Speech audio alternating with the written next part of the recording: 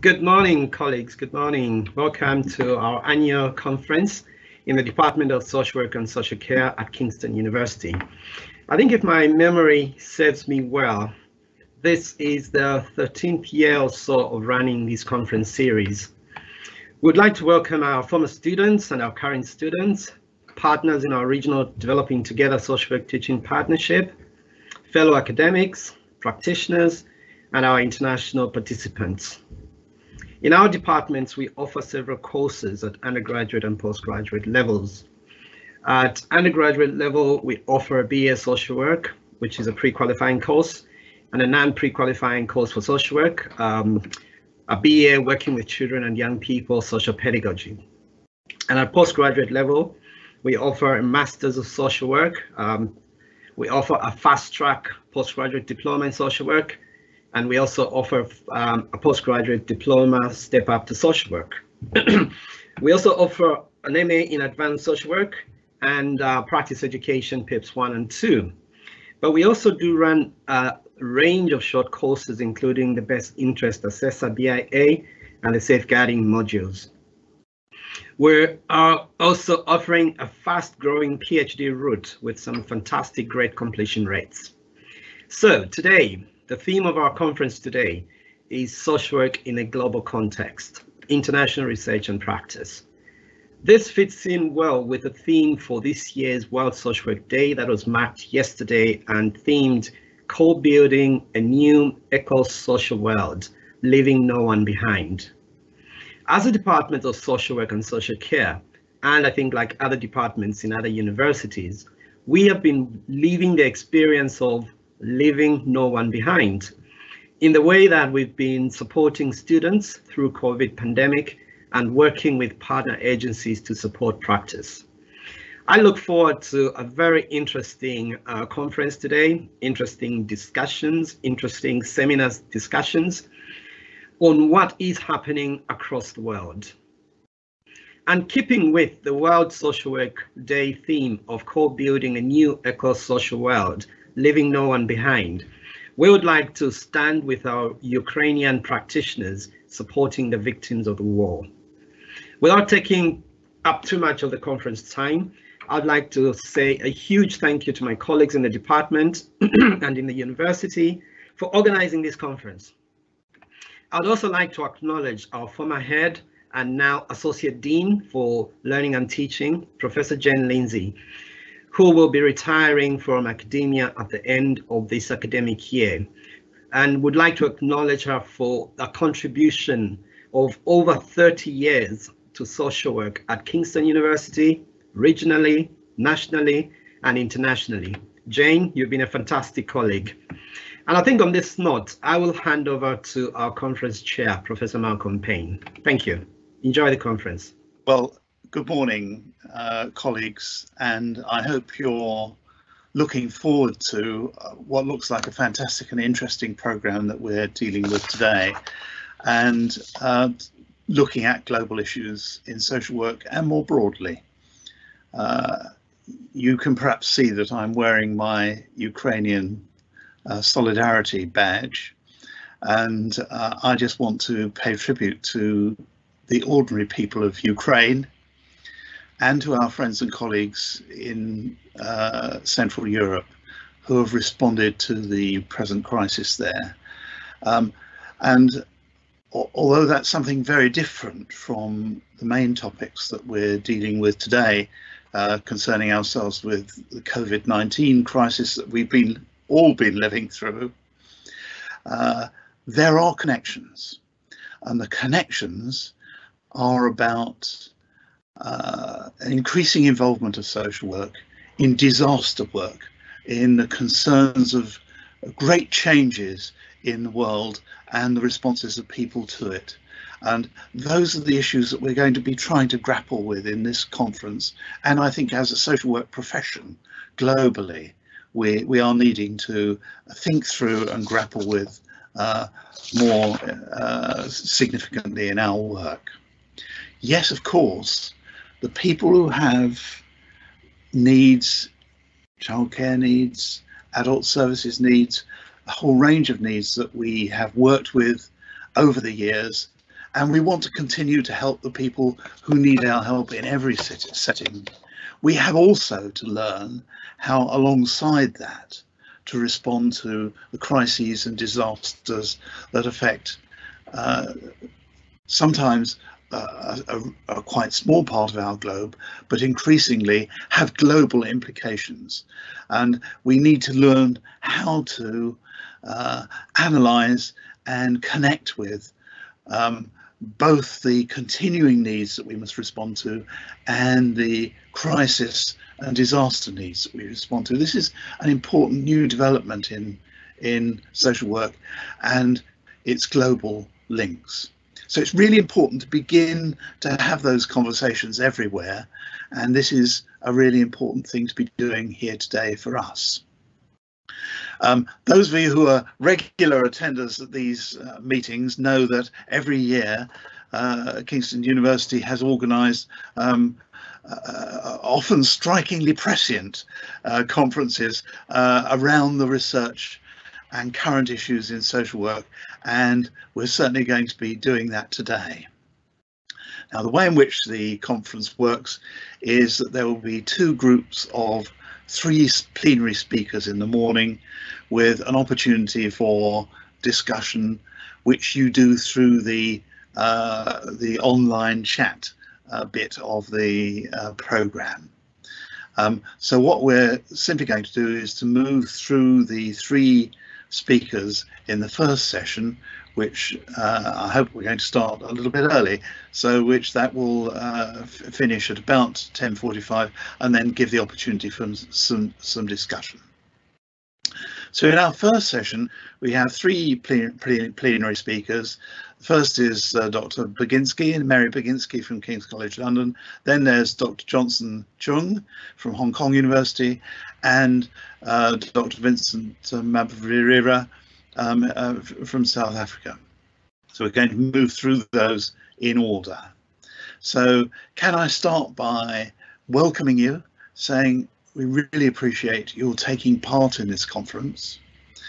One of the wonderful things about the technology that we're using to hold these conferences means that people can join us from all over the globe, and we're delighted to welcome our colleagues who are making contributions from different parts of the world. So we'll move on now, and can I ask Mary Baginsky to start with the first of the plenary addresses. Mary. Thank you, Malcolm. What I'm going to be talking about is speculative, but it's informed speculation. At least I hope it's informed. It's looking at what the impact of COVID has had or possibly had on the social work profession. And what I'm going to be talking about is mainly drawn on work done in this country, and mainly, but not exclusively, on the children's social work sector. But I'm really interested in how people who are joining us from other countries reflect on what I'm going to say and see if there are similarities or differences, because I think we all have a lot to learn from one another. So where I went at the beginning was to look at 15 local authorities, 15 children's services departments in 15 local authorities in England, to see how they were making that very quick transition into COVID conditions. And that work took place between probably the end of March 2020 through to the early May 2020. And then based on that, I looked at 5 case studies in 5 of those 15, looking at how multi-agency work, which underpins so much of children's social work, was also making that transition. And within that study, I also drew on the experiences of colleagues in 5 countries to get them to reflect on whether our experience resonated with theirs. I also looked at child protection conferences, what was happening in England, how they were making the transition from being essentially having professionals discussing families in a room, making that transition onto online. And also I've been very fortunate to work with one London borough over the past 2 years to look at how their social workers have adapted and continue to adapt, because as far as social work is concerned, we're not through it yet. I also got some funding to look at what we called easements to the Care Act. They were easing up on the duties on local authorities that are around the Care Act for adults services.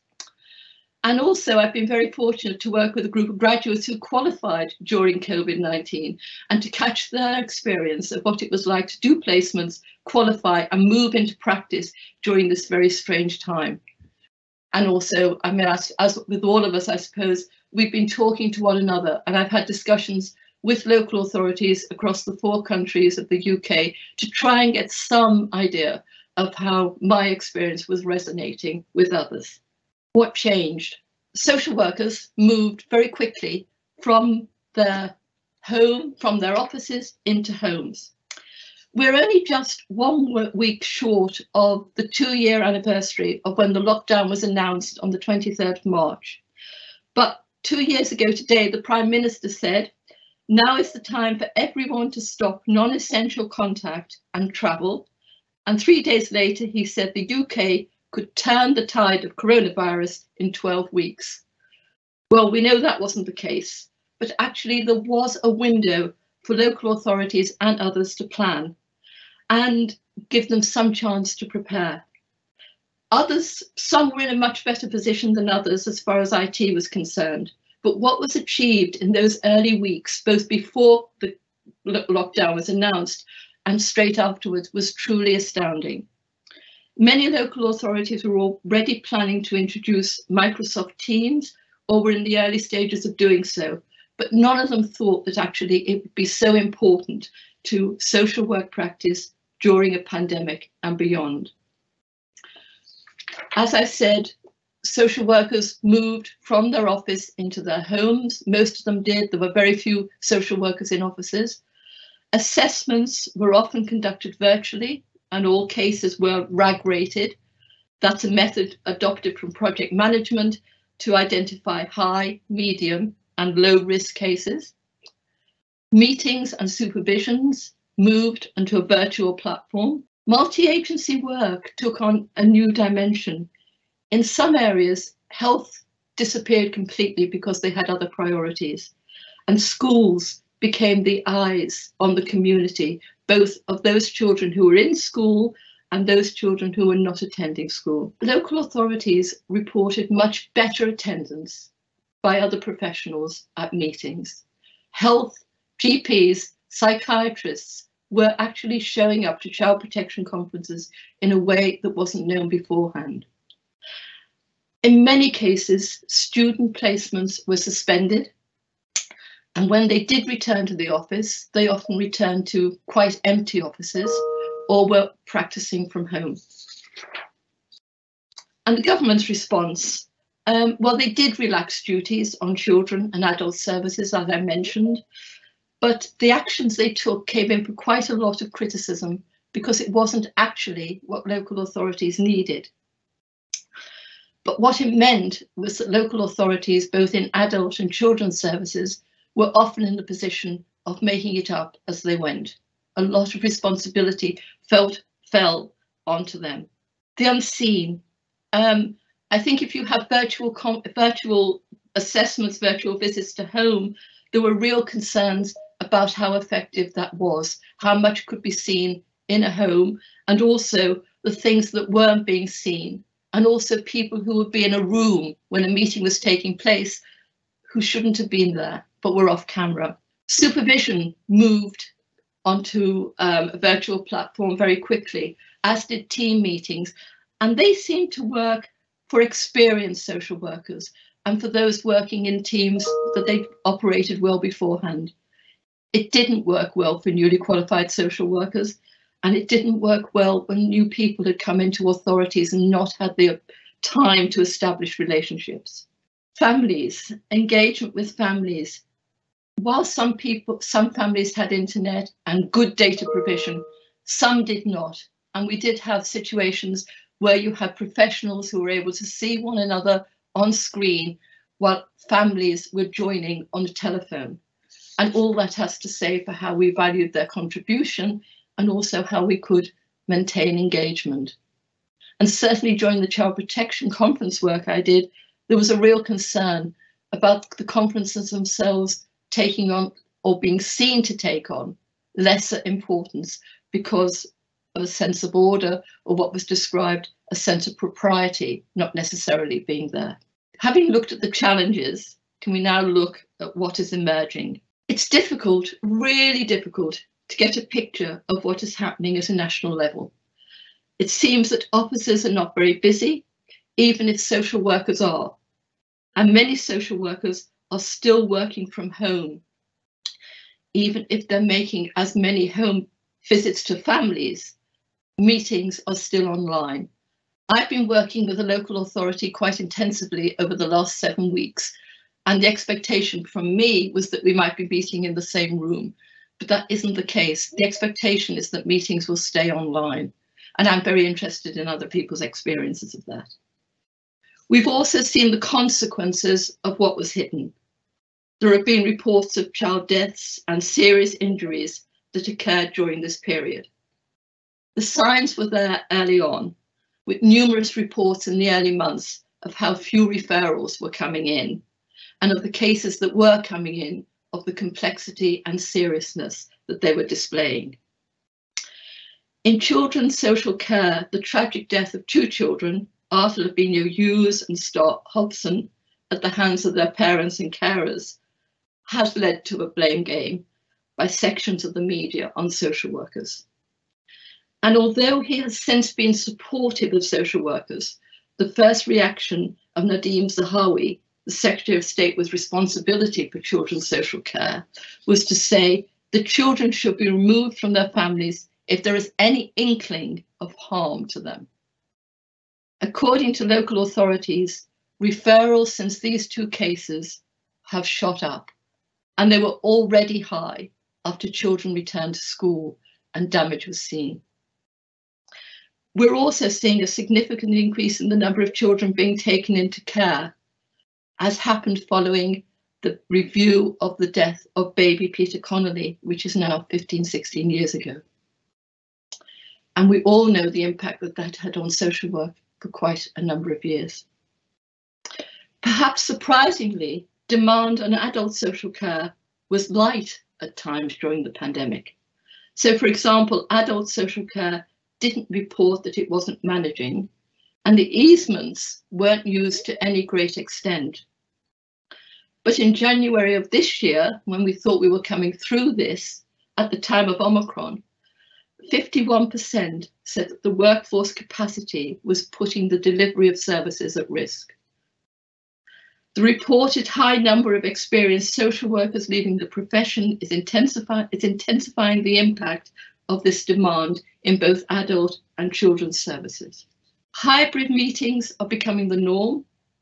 If we take child protection conferences, it seems that most authorities are trying to get the chair of the conference, social worker and parents into the same room, with professionals joining virtually. But there are said to be consequences for the reports. While health representation is said to be holding up to some extent, it's reported that there is less sharing of reports by other professionals, throwing more back on the social worker to construct facts and work things out during the conference. Students, I think we really do need to understand how prepared they really felt for practice when they qualified during this time. And in some part of the country, buildings that housed social workers previously are being sold off, as many are on prime development sites, and the income from that will help to pay for budget deficits. So there will be fewer places for some social workers to return to. So what are the legacy? Previous notions of how to conduct an assessment, engage in direct practice, and offer student placements are amongst the many activities that have been tested and reshaped. And while face-to-face contact remains a core aspect of social work practice, digital engagement with families and other professionals is here to stay.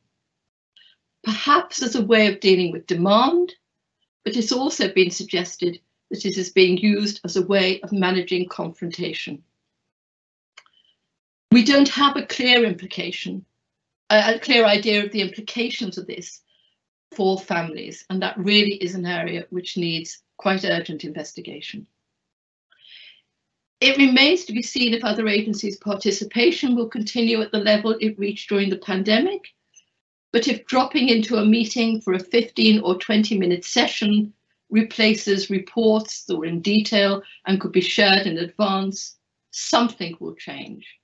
I'm not saying whether that will be for the better or the worse, but there is change. Social work is fundamentally about communication and building relationships. Online working has advantages in terms of efficiency, but not necessarily enhancing the quality of those communications, nor of relationships.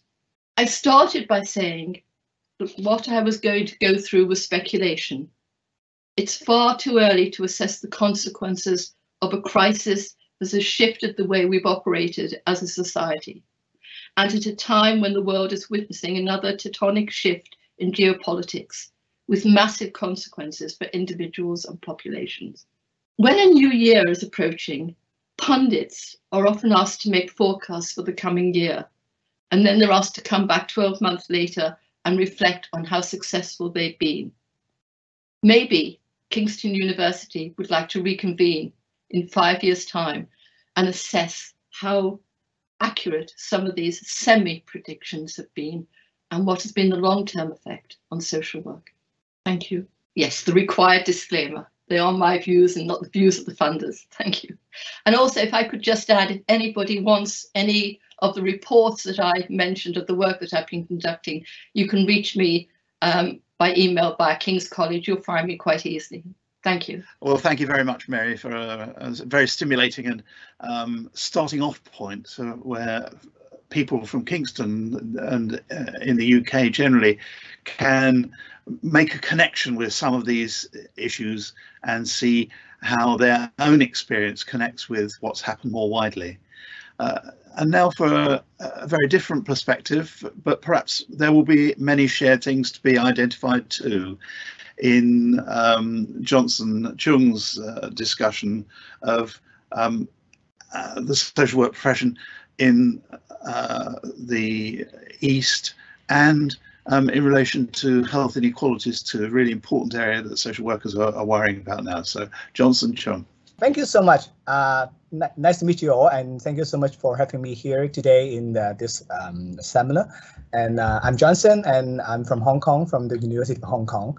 And then I'm happy that I have the chance to share some of my previous work over the last 2 years during COVID, and especially working on the relationships between COVID and social work. So this is the brief outline of my presentation. Actually, my presentation will be based on 3 of my previous paper published in some of the social work journals. I think we are all familiar with these journals. And well, and then they are also some of my work during the COVID over the past 2 years. So I hope we can have more discussion after that, and then I also hope that maybe these papers will give you some more information that what people are doing. I mean, all over the world, talking about social and COVID. And then one more thing is that these papers are openly can be open access, and then same as so many other papers in social work and also in other disciplines, that when they are about COVID, many journals will consider putting them openly access to everybody. And then also thanks to some of the researchers, they also use their resources to make those research visible to a lot of people. And it did help a lot of people, especially for those in the developing countries. So I think we all did a lot of good work together collectively, especially among our profession. So, well, let's take a look at some pictures first. And well, even though these pictures look familiar to all of us, but actually these are not pictures of COVID. And in fact, these are pictures of SARS, which is already around 20 years ago, which when it hits Hong Kong. And in fact, for those who might already forgot, actually Hong Kong has been affected by pandemic, the SARS pandemic 20 years ago. And then at that time, especially in Hong Kong and some other places in the world that are also affected by SARS, people are wearing masks everywhere. And then the medical practitioners are walking around, running around in the city everywhere to take care of the people. These image today is so similar. And and this is also the reason why I start my first study. And the first study of mine is actually it's not purely about COVID, because at that time we were just 1 month or 2 months after the first outbreak of COVID, or not outbreak, after the first case being found about COVID. So at that moment, COVID has not been spread widely, because it has been spread to some places, but actually still at the very beginning, the 2020 of February. So at that time, I did a systematic search of some of the items which related to outbreaks, not just COVID, but to outbreaks. And then among the 43 major social work journals, that is in the journal citation reports. And I did that search for a period of 20 years. And I used the terms over here like this, you can see, pandemic, outbreak, and then I also used some of the names of the virus, like the SARS and MERS, and then some other type of virus. And after I did this search, surprisingly, I can only find 14 articles in over the past 20 years. So I mean, at that moment, I emphasize again, this is just at the very beginning of COVID. So a lot of studies were fine in this study, but then of course, if you have these kind of experiences of doing these systematic search, there are a lot of papers which are irrelevant. So after all the manual screening, and it's just only 14 articles are found relevant. And even more surprising is that half of them are not research articles. Only half of them are research articles. And then among those 7 research articles, there are 6 qualitative studies and only 1 quantitative research articles can be identified over the last 20 years before COVID. So this is kind of a surprising result that I can get. But of course, I have to add something. I'm not saying that there are nothing else being published around the world, but of course, the search is within the 43 major social work journals which have impact factor. All right. So of course, there are still more, but the scope of the search is among these group of journals.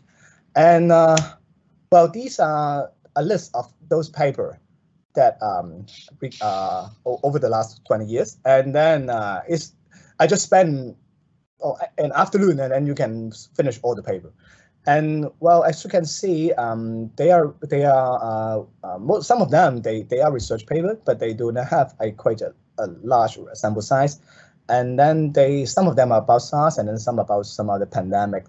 But then, I think at that time, actually, we already had the experience of pandemic. And, for SARS, for MERS, for H1N1, they have spread widely in these developing countries. But one of the findings of mine is that the majority of those articles were about the context of those developed regions, such as Canada, Hong Kong, Korea, Singapore. And those developing and undeveloped countries and regions were very underrepresented in these studies. And no studies were found related to the densely populated countries, such as China and India. This is some of my reflection for this first study that I conduct. Academics and social work were unable to provide an immediate and substantial response to capture those lessons learned from frontline social work practitioners and also academics in those pandemics before. And then another surprising things that I have reflected on these search is that the first study on social work intervention in response to SARS was not published until 2007, which is 4 years after the initial outbreak of SARS. And then another thing, surprising thing, is that I know that we have a lot of colleagues, and also we have journals editors, and then also colleagues who are working in the editorial boards of social work journals now here in this conference, I'm sure. And over the last 20 years, those high impact social work journals remain quite detached from the outbreaks, and then only 2 articles are accepted in the Q1 journals in social work. That's what I found before. And then we have COVID, all right, and then we have COVID. And then time flies, and 1 year later, I did this search again, and then it's now 2021 of February, okay? And 1 year after the first known case of the COVID, I did a similar literature search in the major social work journal. Now it's a totally different story. And I conduct this again, and then there are a total of 256 articles being found in the 43 major social work journals. Okay, actually the search strategies is pretty much similar. Only I add a few more keywords regarding to COVID, and then the only thing that there's in difference is that there's one more journals are being included in the journal citation report. So there's only 2 differences. But other than that, the search strategy is pretty similar. And now only within 1 year we have more than 200 articles. So I think it is a sign of how good we are. I mean how responsive we are. I mean all of us, and in our profession and in the social work academia. And among those articles, they are contributed by scholars from more than 40 different countries, and have yielded a lot of citation. It is just as of last year, but I think nowadays we have much more. And well, I think when I compare the my earlier study with this literature's review, and I think the social work academics and also the journal editors nowadays, right now, are not detached from the outbreak anymore.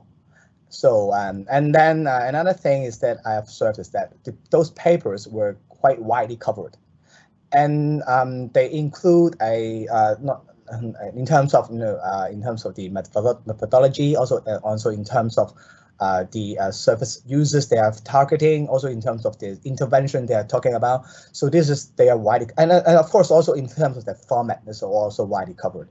And within the final collection of papers, and 85 of them are research articles, and then 171 of them are in other formats. So among those research articles, we can see that the majority of them are quantitative studies, and then we have some qualitative studies, and then we have some papers on mixed method approaches, and then there are also some systematic reviews. And among all of the studies, we have involved a total of 46,195 research participants. So now it is a massive number of people who are being researched, and then create a lot of different new knowledge and information for us to work on. And these are lists of the top 10 large-scale quantitative studies among those 256 papers. And you can see for most of them, they are more than 1,000 participants, and then some are even reaching 6,000. Okay, so and then it covers a lot of different topics, and within different service settings.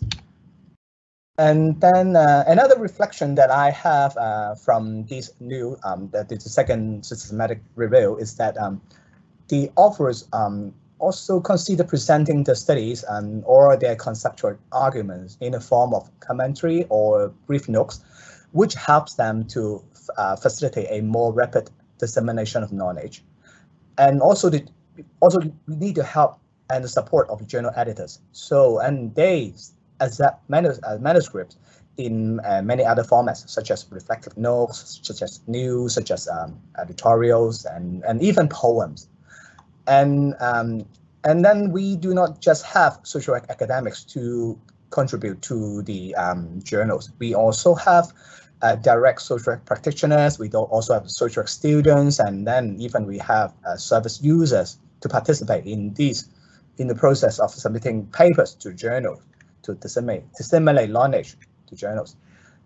And among these papers, there are a lot of invisible or vulnerable populations are being identified. So here are the list of them. Okay, I have them categorized in the paper, so you can take a look of any of them in case you're interested, including, of course, children, young people, students, family, older adults, but more importantly, those who are in more disadvantaged circumstances, such as those older adults with rehab or medical needs, caregivers, immigrants, migrants, refugees, people in informal settlements, patients, survivors, healthcare workers, and people in workforce. And then, I don't have time to go through the entire paper. I list out some of the findings, and then you can just have a glance at what people are talking about. I mean, what scholars are researching on. For instance, for older adults, there are research on deaf older adults and those who have hearing loss, and then academics conclude that they may not be accessible to public information regarding COVID because of their limitations. And then we also have older adults with intellectual and developmental disabilities, and during COVID they need to stay with multiple people at residential care facilities, and some of them are not able to understand the concept of social distancing, and also older adults living with HIV, and because of COVID, their diagnosis and their medical care because of COVID are being delayed or being disrupted. And besides, there are research on patients and survivors, and not just the patients with COVID.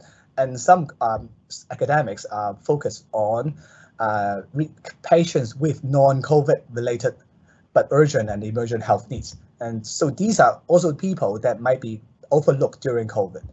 And then some researchers focus on oncology patients and their carers, and because those people are kind of being disconnected themselves from the community and public services. And even those cancer survivors, some academics will point out that they might be facing a double crisis because they being constantly reminded about their own death and others people's death. So these are some of the other. And then for immigrants and migrants and also refugees, there are research on undocumented workers, and also research on refugees, and also and then there are also some practical suggestion and also consideration that suggested by the researchers.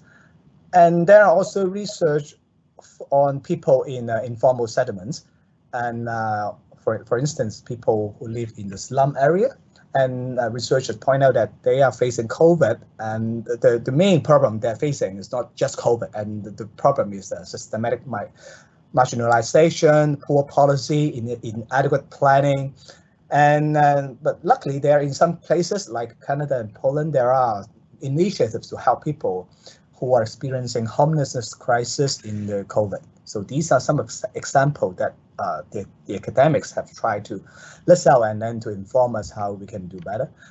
Well, and of course, besides those needs being addressed, and we also have the academics also list out a lot of solutions and suggestions, and also a lot of new initiatives that they have pointed out, including some initiative in the hospital in Israel, and then also in using the online method. In Australia, there's telehealth. In US, an online family-based prevention program, and then we also have virtual social care with the older back adults, and also some in some country we have social media campaign, and which echoed what Mary just mentioned about one of the legacy is that we are using a lot of technology nowadays in order to tackle the COVID. So and then also some of the scholars also mentioned about the socially assisted chat robot using in long-term care service facilities, and also some academics in Hong Kong invent a device which can help to improve the living condition of those people living in disadvantaged circumstances. So these are some of the solutions. But of course, and then there are constant reminders for us that sometimes we do not need the cutting edge technology. We do not need a lot of resources. In some cases, like in US, the academics point out that they just use a telephone outreach program. In Portugal, they just use television program. And in China, some academics suggest using interactive TV because sometimes we just need to use those conventional, typical way that for us to encounter our clients. And it's good enough already, especially during the crisis. And then after all, I think one of the questions that I want us to consider is that actually what makes social research unique? Well, during COVID and during the process of me, doing these kind of systematic review, I can see that there is a very keen competition in the especially during COVID in those high-end medical journals. There are a lot of keen competition happening. And of course, also in our profession, in social work profession, and one of the reasons that especially for the past 20 years, there are a lot of social work papers being published. One of the reasons I think is that we kind of some of our academics might not consider social work journals as their first priority to do the publishing, of course, because of other reasons. Okay, and then I think one of the things that we can learn from these papers, and not just their connection between COVID and social work. I have this list of paper uploaded to an open source platform, and then you can also access to this platform and using the link that I provide in the paper. Okay, and you can see there's a list of paper like this in a form Excel form. And the point that I want to make is that, and because I'm also teaching social work research, and when I'm looking at this paper and when I'm sharing with the student, and I would say to them, and these are, most of them are really social work research, and in terms of their the way they frame the research question, the way they did the research, the way they look at the problem, the way they make the implications, I think most of them are excellent example of social work research.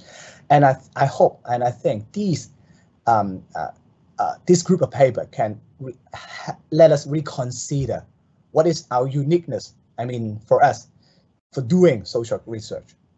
So, and then, because of the time, I might not have time to go through the third paper that I want to share, but I just give you a quick recap of another paper that I also write with some other colleagues about the health equality issues for the people in Hong Kong. And then one of the main observation that we have in Hong Kong, the lesson learned in Hong Kong. Nowadays, we at this moment, we are facing the 5th wave of pandemic, which is the most serious stages in Hong Kong. And then, but the profession was generally ill prepared for the outbreak. And these are some of the possible causes. And after we consolidate our experience in Hong Kong, first, we are just not prepared, and then we haven't been prepared at all. And another thing is that we do not have a clear, articulated intervention agenda. And the first, our service are too inflexible. So these are some of the key points that by looking forward, and I think there's a need for the social work agencies to develop contingency plan to deal with the crisis, and then scholars and practitioners should work together to explore the roles that our professionals should perform, and then including we have to consider how to develop new crisis intervention models for us as a social practitioners. And then, yes, at the end, despite all the challenge and the hardships that we have been through, I want to salute to all the social work practitioners for their persistence and relentless effort in supporting the disadvantaged during COVID. So that's the end of my sharing. Thank you.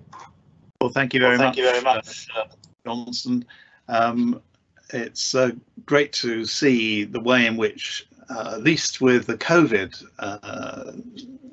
crisis, social work has been able to respond much more fully to the difficulties that different nations have faced, but we still have a lot to learn and a lot of things to try to get right in our response to these important global crises. Thank you very much for that really interesting contribution.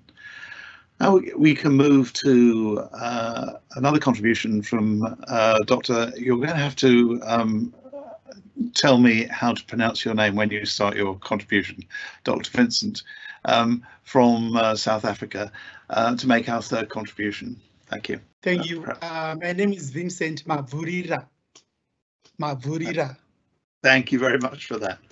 Yes, the title of my presentation is COVID-19 Pandemic and Social Work Practice in a Low-Income Country, the case of Zimbabwe. Though I am based in South Africa, I am a Zimbabwean national, working at Northwest University in South Africa, but born and bred in Zimbabwe. I will start my presentation. Just like most countries across the globe, African countries were caught unaware and ill-prepared by the COVID-19, and most of these countries have poor health infrastructure and budgetary constraints. They rely mostly on donations from developed countries, which were heavily affected and had to cut aid. There are quite a number of donor organizations from Europe, from America, that help or fund health interventions in developing countries. And but the unique thing with this COVID-19 pandemic is that also the donor countries were heavily affected, and they couldn't support the disaster, the COVID-19 pandemic, as they used to do in previous pandemic.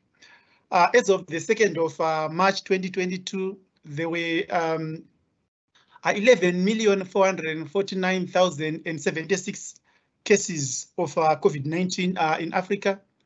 And since my presentation is based on Zimbabwe, for those who don't know, this is Zimbabwe. It borders Zambia, Namibia, Botswana, South Africa, and Mozambique. Zimbabwe is a southern African country with an estimated population of around 14 million people. It is a volatile political and economic environment.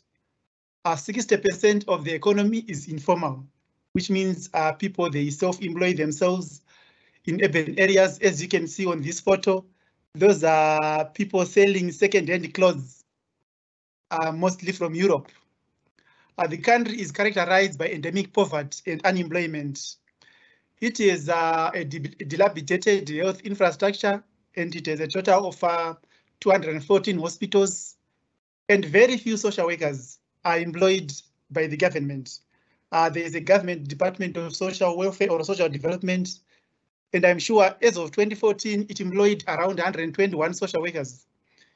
And I still believe up to now, the number is still less than 200. And there are very few infectious diseases hospital. For example, in Harare, the capital city of Zimbabwe, there are too many infectious disease or communicable disease hospitals. When it comes to COVID-19, the first case was recorded on the 21st of March 2020. And on the 30th of March, a 21-day national lockdown was declared, and these lockdowns have been renewed and eased and renewed again over the past 2 years. And as at 14 March 2022, there were 242,515 cases recorded and 5,404 deaths, and there were 232,205 recoveries.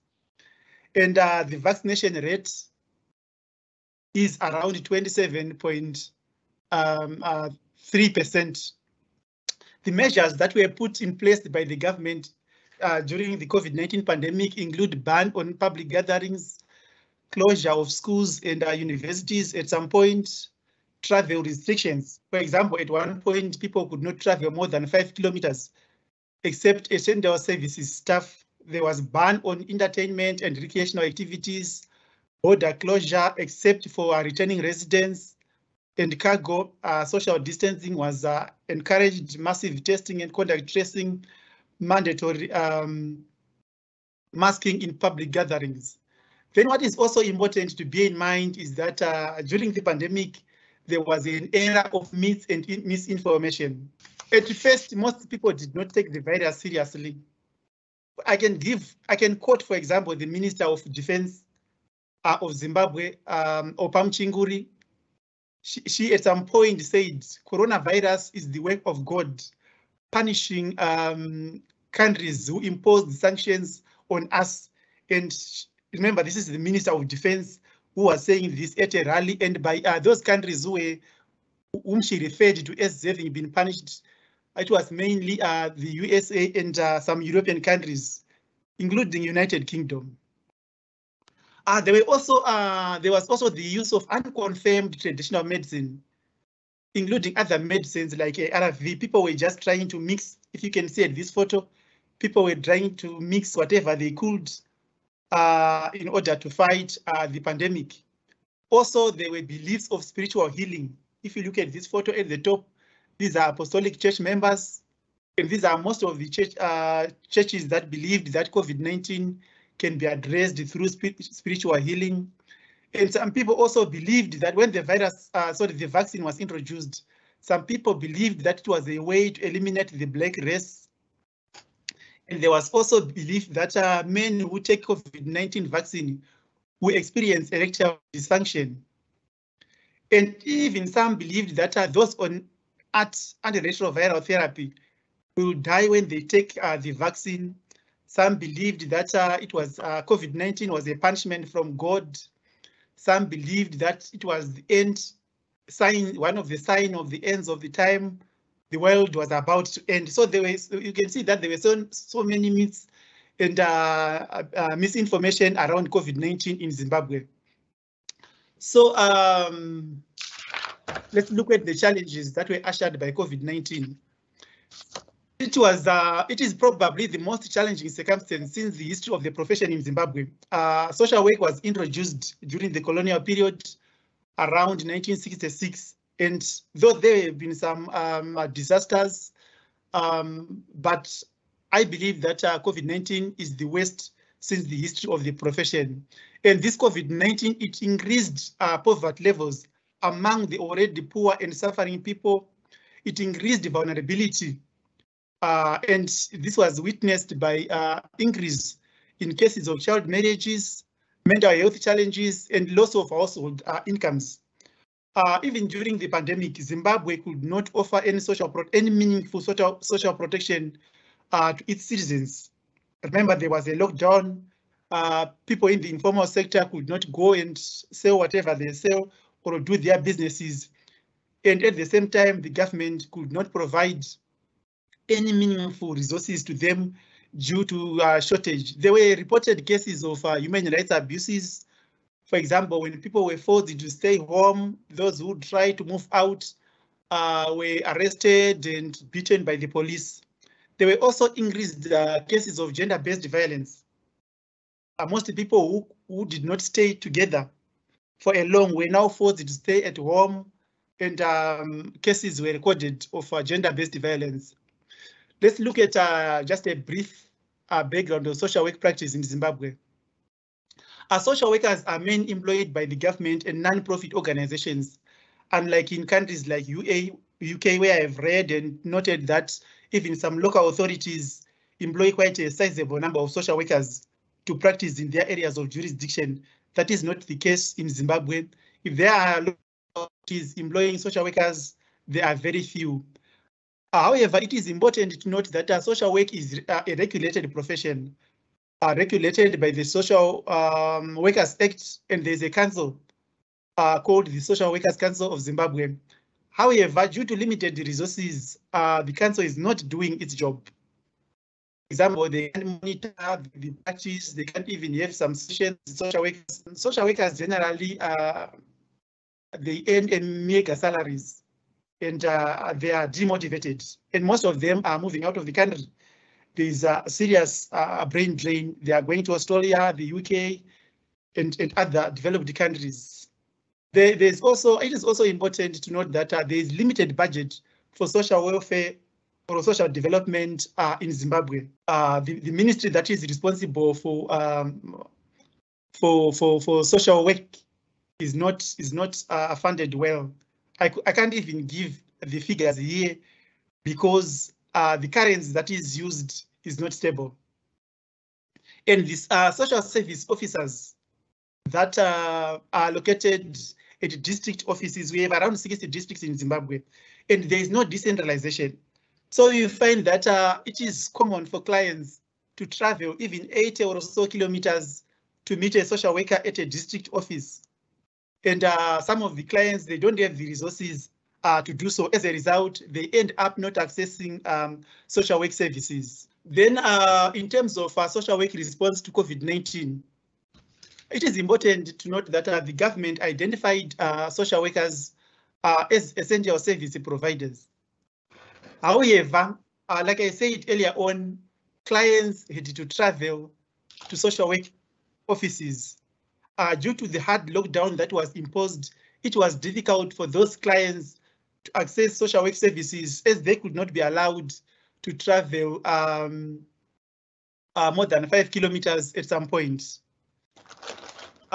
Visual care, what I noted that one of the presenters called it digital something. It was constrained by lack of technological resources. For example, the clients, they don't have the gadgets.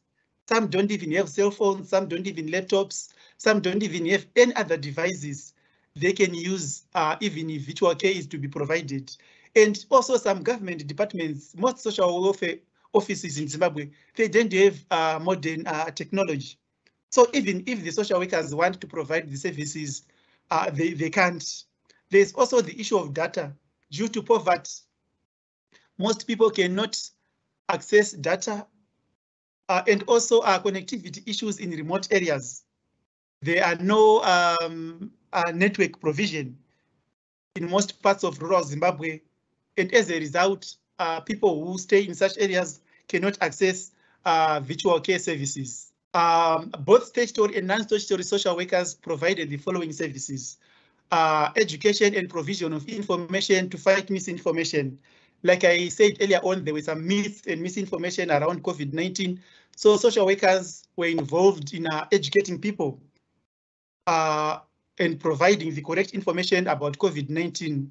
Also, there was also provision of psychosocial support to victims.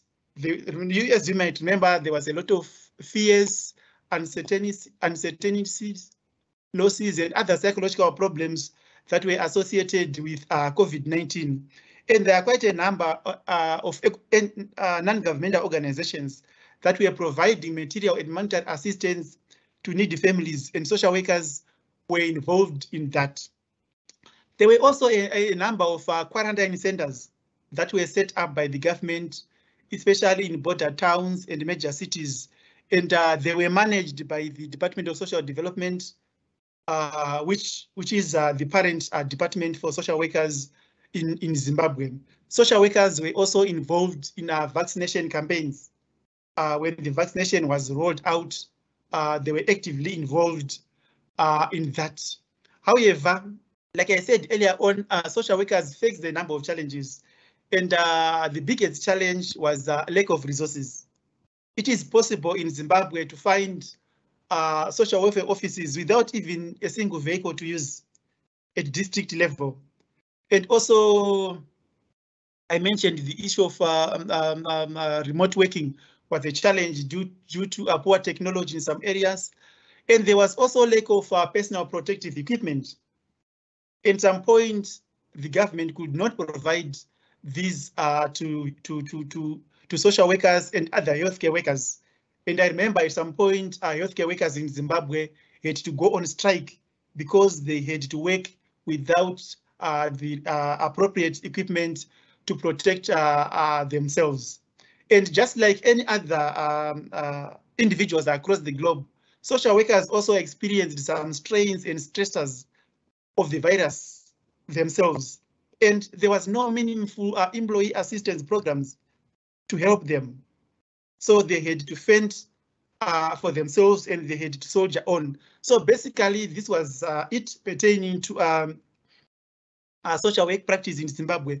However, it is important to bear in mind that African countries were not hit so hard like most European and Asian countries by the pandemic.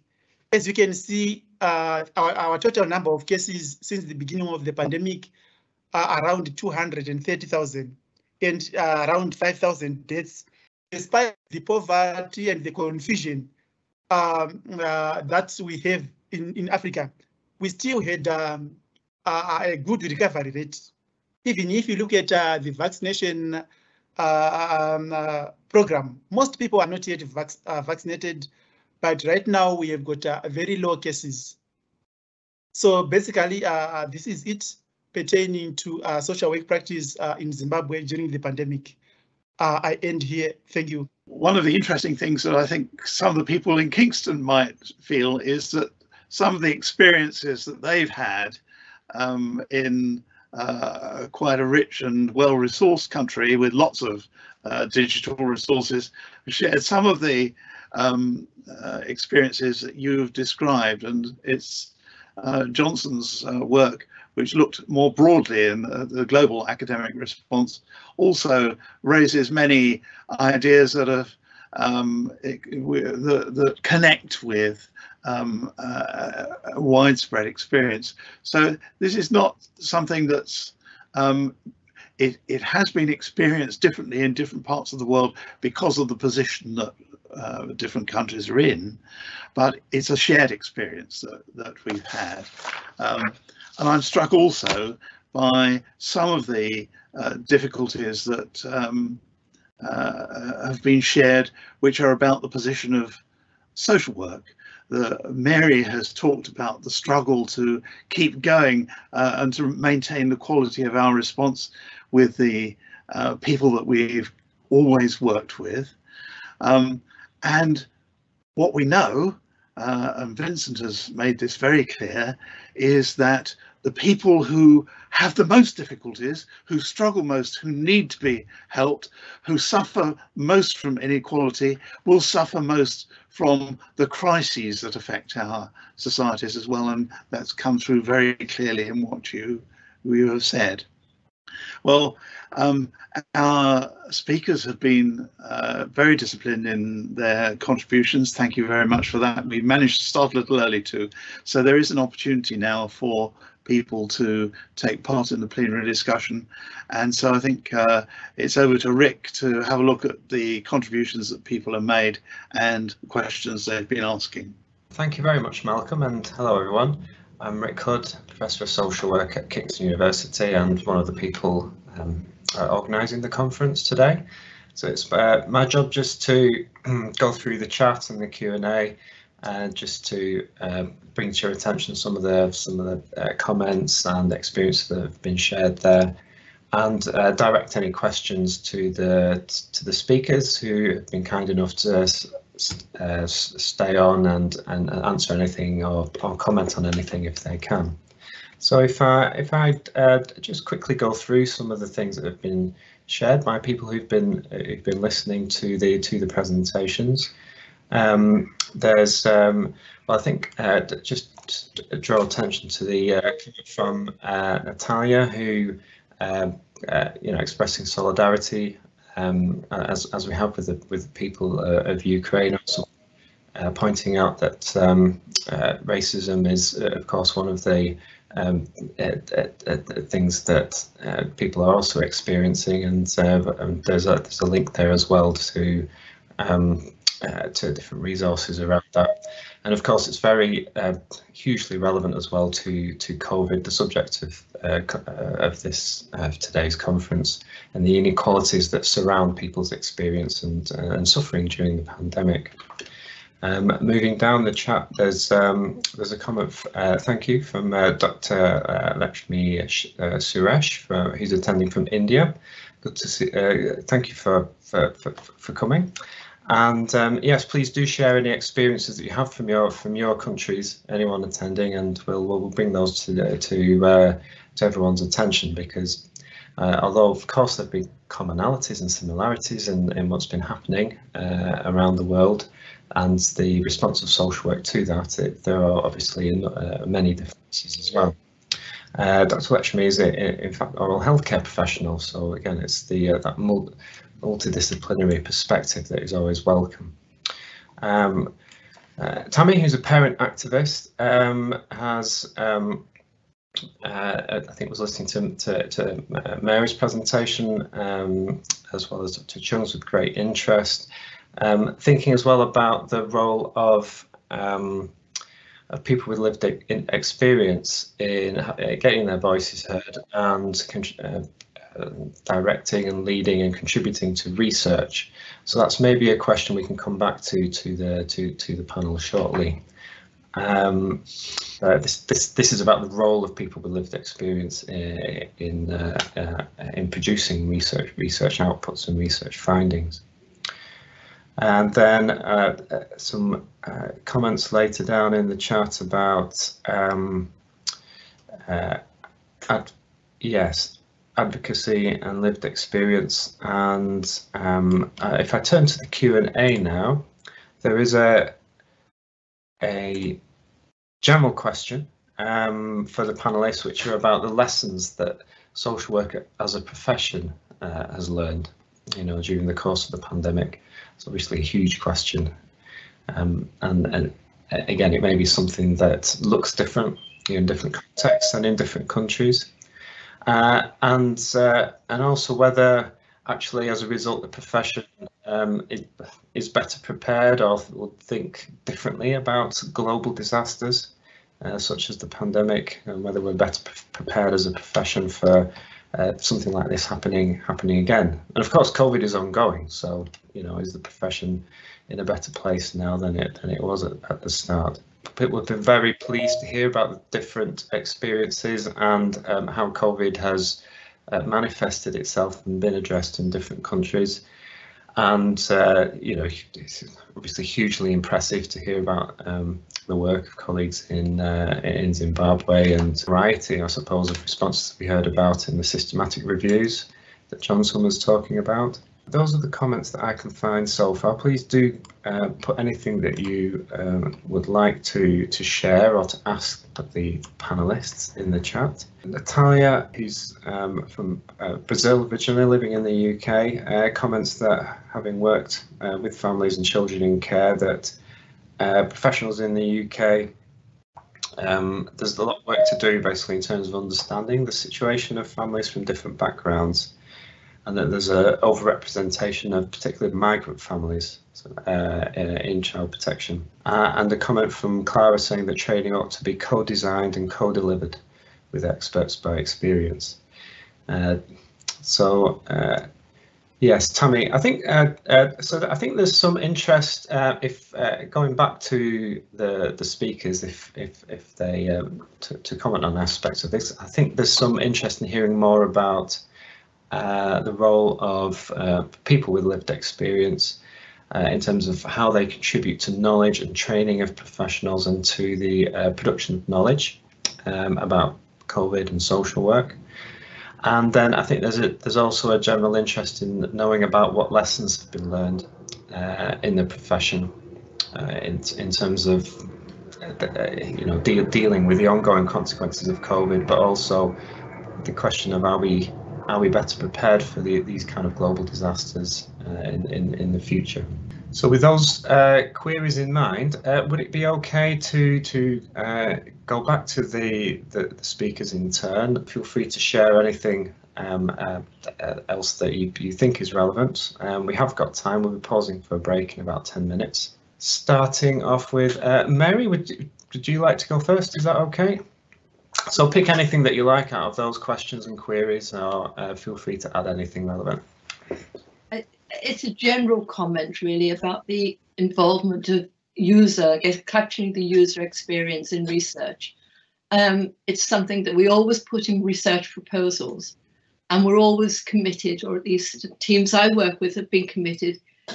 It becomes really difficult sometimes when you get down to local authority level to actually do that. And I suppose it's a plea for us, those working in local authorities, to work with us on how best to do this.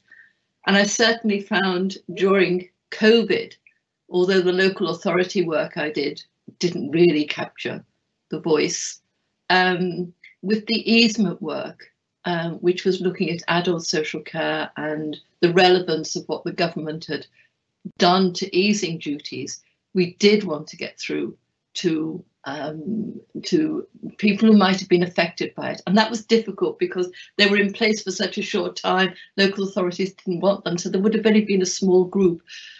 It proved impossible, and there really was a lack of cooperation over that.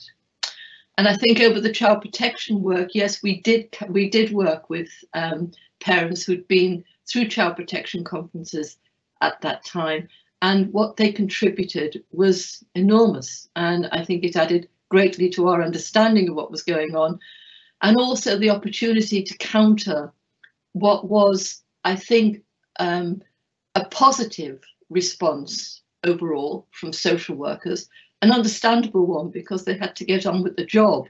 But I think that they were far more positive about what was happening with parents than parents actually thought they were, or about their own experiences. And a very quick word really about changing social work. I think one thing that was very noticeable, particularly when we were looking with adult social care, was although neighbouring authorities were important, and what the government said wasn't always helpful but was listened to, new relationships, new networks, the importance of working together with a group of authorities in a region really did come to the fore. And I think there might certainly be within adult care a reshifting of something around that in the future, but we'll see. Thank you, Mary. It's really helpful. Johnson, Dr. Cheung, I wonder whether you had any comments to make about some of the questions and queries raised.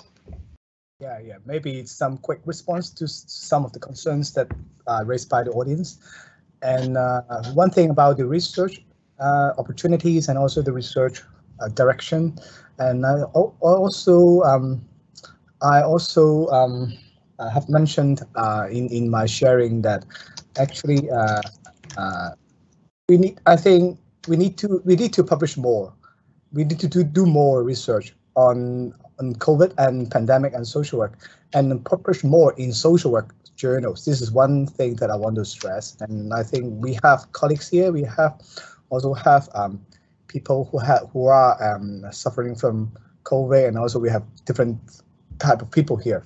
And I think we have from that experience of helping those people, or we have the experience of suffering from COVID ourselves. And those are valuable lessons that we can share and have to be shared using the channels of journals. And then, but one thing is that what I observed is that the academics in social work are less keen to publish in social work journals when compared with other journals who have, higher impact factors, or maybe some are in other discipline. So it's time for us to reconsider the importance of building up the scholarship of our own discipline. So this is one thing that I want to advocate to everyone here. Another thing I want to share is that some kind of personal feeling. When I kind of comparing the days that we fight SARS in Hong Kong 20 years ago, and nowadays we fight the pandemic. Of course, as we were not prepared before, and then we have like resources and we have lack of information at the time we fight against SARS. And when comparing today, the technology and everything is more advanced.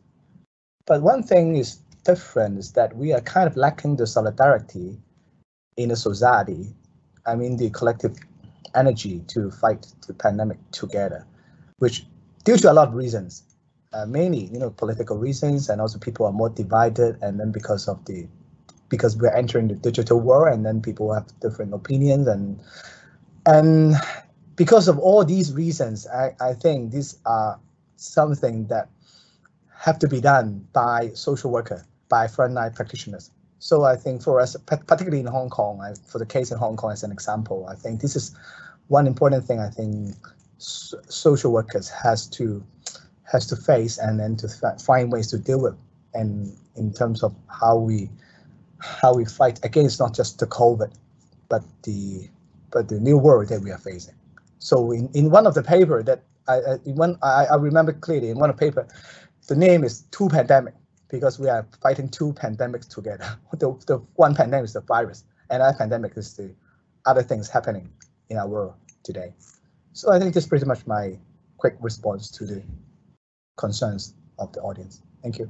Thank you, and I think that the point about solidarity is hugely strikes a chord at this time as well, isn't it? And that's the thing that's really has been one of the key things that has ebbed and flowed. Certainly in this country, in my experience of it, is that the idea of solidarity has been hugely important at different times, and then then there's been obviously questions and scepticism at different times as well, and I'm sure it's the same across the world. Just looking again just at the Q&A, there's a comment that some services seem just to be planning to retain online element to their provision, which is not always welcome to some people, and it reminds me really of what Vincent was saying about the situation in Zimbabwe, where there's the services might have all the tech and everything set up. Evalia wonders if we entered a similar pandemic again, would we do better next time? It's always a